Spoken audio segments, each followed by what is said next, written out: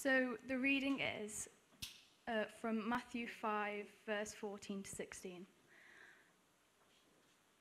You are the light of the world. A town built on a hill cannot be hidden. Neither do people light a lamp and put it under a bowl. Instead, they put it on its stand and gives light to everyone in the house. In the same way, let your light shine before others, that they may see your good deeds and glorify your Father in heaven.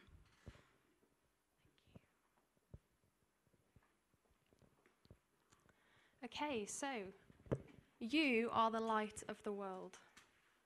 Quite a powerful statement, that, isn't it? Kind of a little bit daunting when you first read that or hear that. Now, I'm kind of coming off the back of Dora's talk a few weeks ago and sort of adding onto that. So what is the need for light? So we know that in the beginning, at the start of time, there was no light. Instead, there was only darkness. So you remember what God did on the first day of creation? God said, "Let there be light," and there was light. God saw that the light was good, and he separated the light from the darkness. Now, God not only made the light, but on the fourth day, he also made light sources or producers. It said God made two great lights, the greater light to govern the day and the lesser light to govern the night. He also made the stars. God set them in the vault of the sky to give light on the earth, to govern the day and the night, and to separate light from darkness. And God saw that it was good. So why did God make the light? Well, as Dora told us and showed us in various different ways, light is necessary and even, you could say, a vital part of God's created order. First of all, for the physical universe. Any school student or anybody that paid attention in science will be able to tell you about photosynthesis, how plants take light energy and use it to convert water, carbon dioxide, and minerals into oxygen and carbohydrates. Now, I'm not going to give you a science lesson. That's not why I'm here. But without photosynthesis, there wouldn't be life, at least not as we know it at the moment. But light's not only a necessary part of God's created order for the physical universe, so the photosynthesis and the life here, it's just as important for the spiritual realm. Without light, physical life is impossible, and similarly, without light, spiritual life is impossible. What we have to recognize is that our world is a sin-darkened world. And there's examples all around us. I'm sure every one of us sat here today can think of an example, whether that be in the world, in our country, in our town, or even in our families. I'm sure we can all think of a way that sin is darkening our world. It seems like there's darkness everywhere. So many people without the light of the gospel and the light of Christ. So you know what happens when we're in darkness, and Dora pointed this out with her little demonstrations. You are stumbling around, and it's black. It's you can't really see where you're going. You're stumbling around. You don't know what you're doing. You don't know where you're going, and you're hopeless. You don't have God. I'm sorry, I've got my notes in the wrong order. Should have checked that before.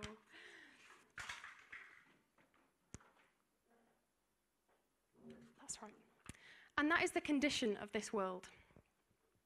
The condition of this world is that it is in darkness. And we're stumbling around without hope. Some of us don't, without the light of Christ, we don't know where we're going, what we're doing. Or we kind of know what we want to do, but like Dora showed us with the blindfolds, we can do it, but not very well. And so this is the condition of the world. We're stumbling around without hope and without God. And what our sin-darkened world needs is light. And you're kind of probably sitting there thinking, hello, Mrs. Obvious. But Christians, we are the light of the world. And what is the purpose of this light? Well, light has one basic purpose, and that is to remove the darkness.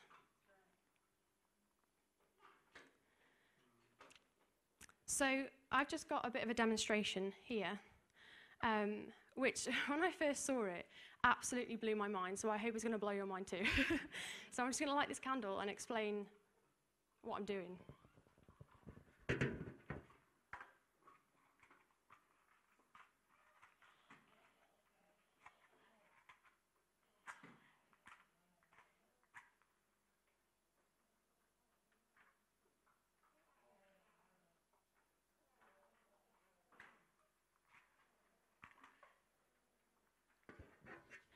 Okay, so we see we have a candle, and it's lit, and we can see that that flame is light. Okay, Lauren, could you come and help me, actually? And just hold that piece of paper behind the candle. But don't set it on fire. Okay, then we have a torch, which is also light. Now, as we know, when we put a torch on something, usually there's a shadow. But where there is light, there is no darkness. There is no shadow coming from that flame. So where there is light, there is no darkness.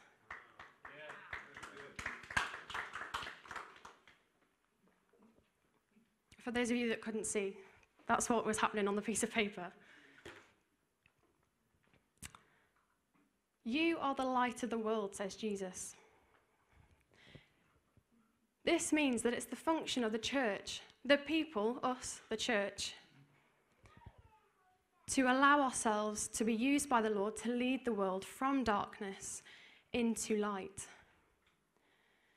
It isn't easy what Jesus is asking of us.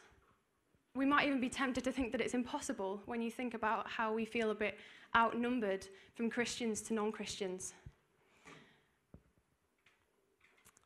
But you might be thinking, how can our little light possibly have any effect on our sin-darkened world? Well, I want you to think of it in this way. Think of a pitch-dark room. If you light one single match, you can see that match in the darkness. It doesn't matter how much darkness there is, you can still see that match. You might feel insignificant, but you can still see that light. Don't hide your light. You are the light of the world. We need to realize that this means we need to be shining lights. Jesus uses the picture of a lamp which is stood on a stand. And today we would probably use the image of a streetlight even. The Christian and the church should shine like a streetlight so that those who come by it can walk in its light. Streetlights would be useless if they were covered up. It would be just as dark as if they were turned off. It's pointless. Think about this. If the light does not shine, it's not because of the darkness. Because the darkness can't put out a light. Even if the darkness increases until it's pitch black, it's still not dark enough to put out that light. No one yet has smothered a light by increasing its darkness. Rather, darkness only gets darker because the light has failed.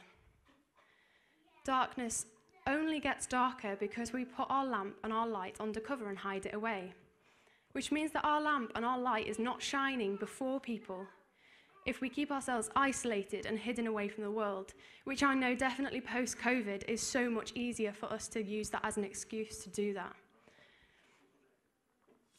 Christianity is something which is meant to be seen. And I found this quote, and I couldn't find anybody to credit it to. But it says there can be no such thing as secret discipleship. For either the secrecy destroys the discipleship, or the discipleship destroys the secrecy. Somebody's Christianity should be perfectly visible to people. We can't hide it away. But I hope you realize that this means that we need to be different than the darkness. Light, you see, it doesn't work as well if we just stay in our Christian groups and we stay in the bright, sunny light. It's so much more effective if we go as that single match into the darkness.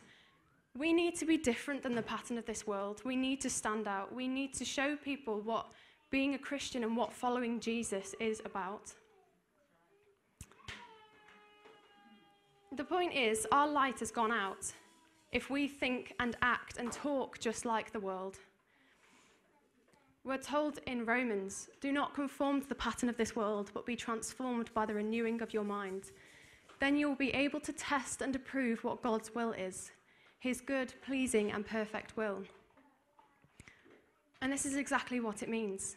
We cannot fit in with the darkness. It might seem like the easy thing to do.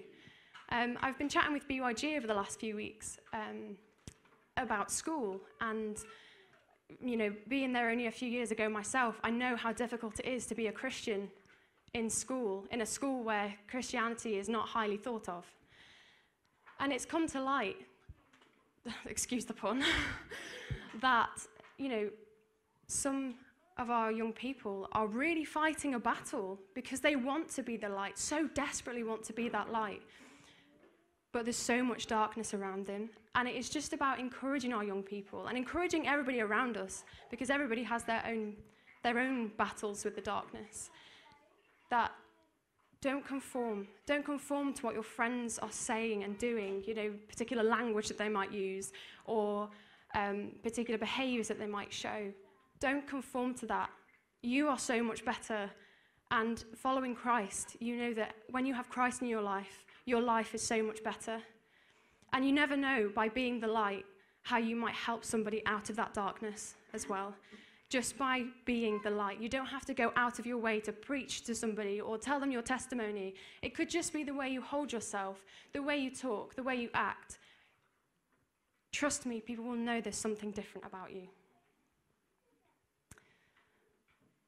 So I want to challenge you today. I want you to go away and think about this question. Are you displaying your light for all of mankind to see, or is your light hidden? Now that's quite a big question, quite a loaded question. But really go away and think about that. Now there's a post-it note on everybody's chair. And what we're going to do is Reese is going to come around and give everybody something to write on that with. So what we're going to do is Glyn, I, and BYG are going to lead us in a song. And whilst we're singing that song, you don't have to write on the post-it note. Feel free not to, that's fine. Write down any prayers or thoughts or challenges that you've had. And there's 2 tables at the front with this graphic on it. And if you go and stick the post-it notes on there, if you want to, you can take them away with you if you like. Just as a form of prayer, because I understand that for some people, praying out loud is quite scary, and praying in a big setting like this is very scary. So writing it on a post-it note, God still hears that prayer. Saying it in your head, God still hears that prayer. So we'll do that now. We'll just go with the song, and everybody can do their prayers.